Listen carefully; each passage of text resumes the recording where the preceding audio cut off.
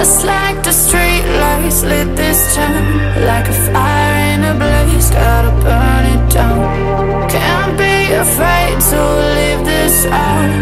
We got this far, don't know how. I see danger in your eyes.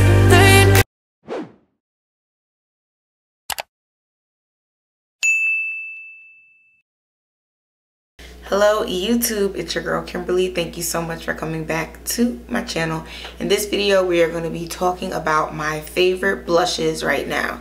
So if you're in beauty, you know blush is having a moment. So let's get into some of my favorite blushes. But before we get started, make sure you hit the subscribe button.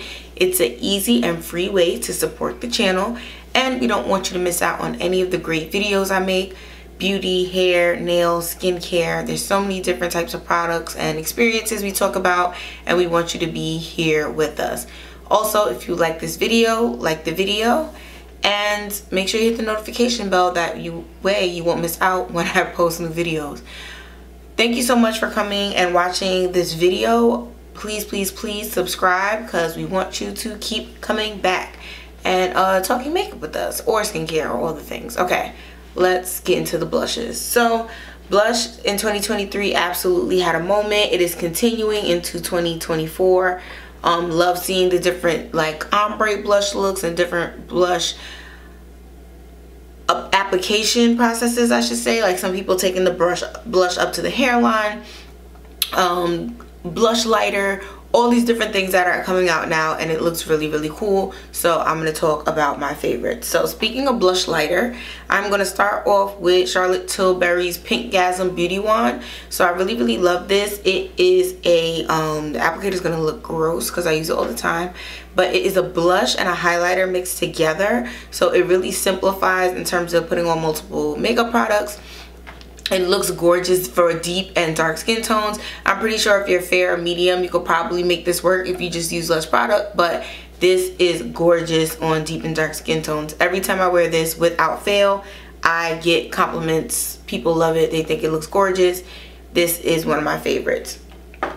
Next favorite, moving on to the ELF Camo Liquid Blush in the shade Coming In Hot Pink. So this is a liquid blush with a doe foot applicator, 2 dots, and you'll have all the pigment that you can ever dream of. 1 dot for everyday wear. This is a really good long-lasting blush that has worked for so many different skin tones and types. Whether you have oily skin, dry skin, you can make this work to have a gorgeous blush look. Now, although I'm loving all my blushes, this is my fave that I'm wearing right now. This is Danessa Myricks. Ooh, what's the name of this? How is it my favorite and I don't even know the name?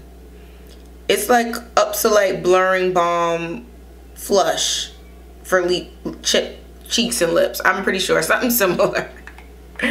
But this is the shade Golden Hour. It is a bright orange shade, and I used it with like the underpainting technique, and I also have highlighter on too. But this looks so gorgeous with my skin tone. Like, it is just the perfect blush for me, if I must say so for myself.